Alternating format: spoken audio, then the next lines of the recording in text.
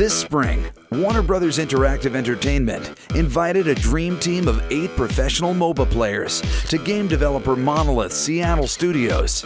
The pros are here for an unprecedented early look at Monolith's new console-based MOBA, Guardians of Middle-earth.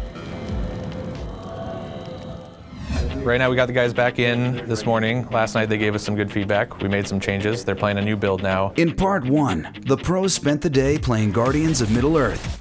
Based on the players' feedback, the developers tweaked some of the game's internal settings. Today, the pros are back for another round of matches to see how these new changes affect the game. I look forward to seeing the differences in what you find just overall in the game. Go for it. Have fun.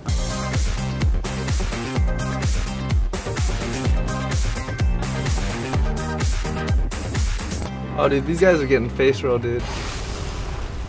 I didn't really plan on being a professional gamer. It was more of just, let's just play for fun and just see where it took me. And it ended up taking me pretty far, and I've been really enjoying the ride.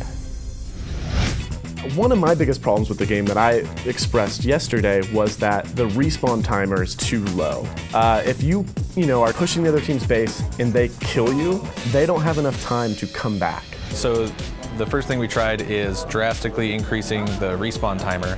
So when you die, you're out of the game for longer, which will allow the other team to push or allow a comeback to be made a little easier. All of the soldiers that are coming out that you're not in control of are a lot stronger now. And we also made the capture points capture in 3 seconds instead of 10 to get all the team buffs around the map. Shrine control. After a morning of 5-on-5 matches, the players and development team head back to the conference room. This is the last opportunity for the developers to collect critical feedback that may affect the final version of the game. All right, so came in this morning. We made some changes last night. We got you guys playing a few more rounds.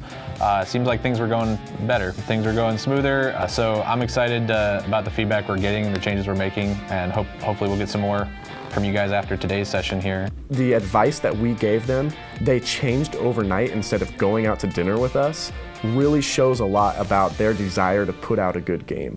I like the shrine changes because putting it down to 3 seconds, I didn't think it would have changed that much, but it actually made everybody want to just constantly cap it. So everyone was constantly moving back and forth between the shrines, like he took it. No, he took it. At the start, I didn't believe a console game could really be a MOBA, but for Guardians of Middle-earth, I actually think it's pretty dang good at this point. In the last match of the day, the pros discover a powerful exploit that impacts the game's potion system. I popped all 4 health potions in one fight and killed 3 people. That was the only thing I did to snowball my game. It leveled me from 3 to 6, and that ended the game. I was more powerful than everybody else, and that's all it took. I think it's great that they're getting into the nitty-gritty of exactly what they think of it. I mean, for one thing, this is what they do for a living. Is they really need to dig into the games that they play and find out exactly how they can win. Find out what the weaknesses and strengths of the game are that they can exploit. There's 5 people on the map, each have 4 potions, and there's like 30 potions. You can't really predict accurately what's gonna happen. There's other things we could do. We could actually add tells to when you pop a potion. Maybe there's a half-second or like a second delay before you get it, or maybe it's like a very fast regen potion. People that are just exposed to this for the first time, they'll be able to get in and go, wow, I can play this MOBA really quick, fun, fast, and then as they learn each additional play, each additional game, they're gonna find that the depth just goes and goes and goes down until they're really kind of sucked into it. It's just very much really good friends I've met at other events, playing a brand new video game, giving feedback, and really just having a good time. Though the players and developers' time together has come to an end, the pros' suggestions will continue to play a vital role in the development of Guardians of Middle-earth.